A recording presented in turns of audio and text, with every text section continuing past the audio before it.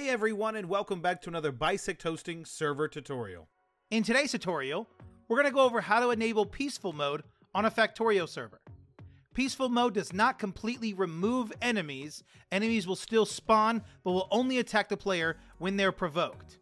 Also, already existing biters are not affected by the mode change. We will first go over how to change this on the server, and then we will go over how to change this in-game. First, we're going to log into our BisectHosting Games panel and choose our Factorio server. Next, we're going to choose the Stop button to stop the server. Then under the Config Files drop-down menu, we're going to choose Map Generation Settings.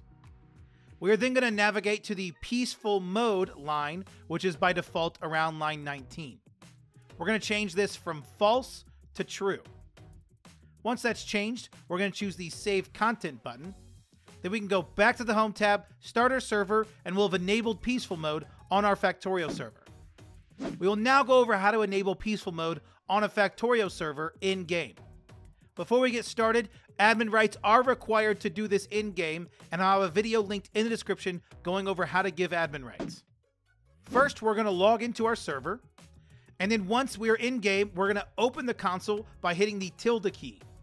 Then we're going to enter the following: /C space game period player period surface period peaceful underscore mode space equals space true. I will also have this in the description for you to easily copy and paste. We can then hit enter and we'll have enabled peaceful mode on the server, but keep in mind, peaceful mode does go back to the default setting from the configuration file in the next server restart. If you have any questions, check out our knowledge base, bisecthosting.com/KB, or you can submit a support ticket on our website.